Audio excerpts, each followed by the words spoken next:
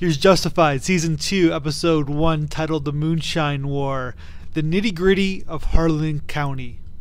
Sex offenders, hillbillies, moonshine makers, pot growers, ex-wives, and of course, if you're on the right side of the law, paperwork, oh my. That's what we learned in this episode. Episode begins right after Season 1 ended.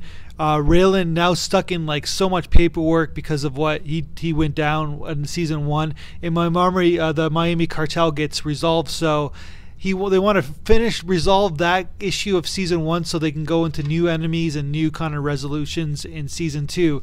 Now we learn that Raylan wants to stay in Kentucky. Well, why does he want to stay in Kentucky? Because his ex-wife is there, and this is what we learned from Raylan, that he loves his ex-wife more than anything.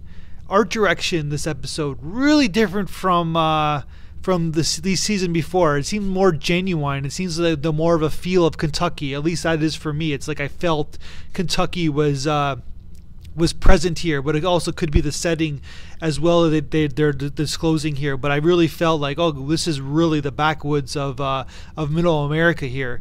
Or Southern Middle America, I guess that's the best way to put it. 2 new characters are set up for this season. Actually, 4 new characters, but 2 new main characters, I guess.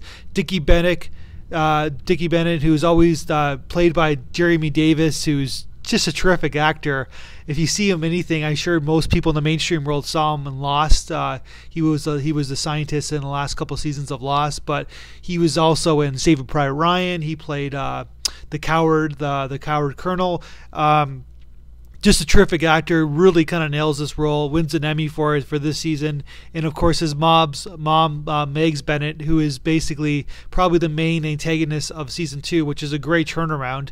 Megs is played by Margot Martindale, who we've seen many people. She's one of those character actors that, it's that lady. Oh, we've seen that lady in like 100 different things. She wins an Emmy for this season as well. So Justified gets some Emmys out of this season because from these 2 very strong performances of these really interesting Kentucky people. Megs is sort of the godmother or godfather, whatever you want to call it, of the Harlan County, which is kind of cool.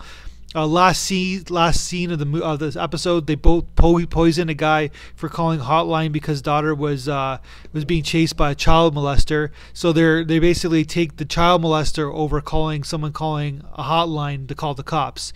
This is kind of tells you where these people are, like value wise, I guess.